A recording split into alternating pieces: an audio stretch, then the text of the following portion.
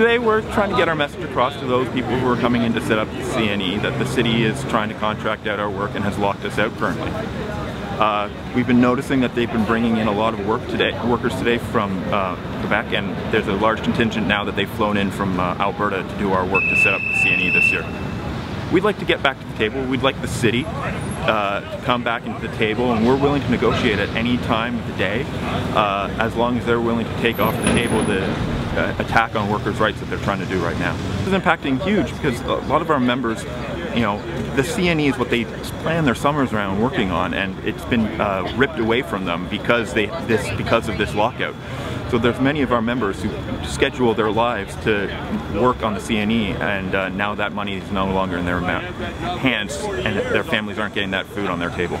Dozens of people who are in here doing the work that local Torontonians should be doing at this work that Local 58 members have been doing since World War II down on these grounds.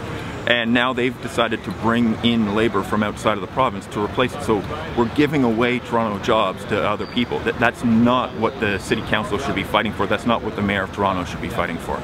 At the outset, I want to take a moment to address the ongoing labor situation between Exhibition Place and IATSE 58.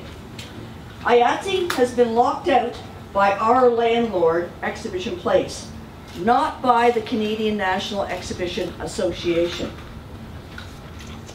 The CNE is not party to this labor dispute.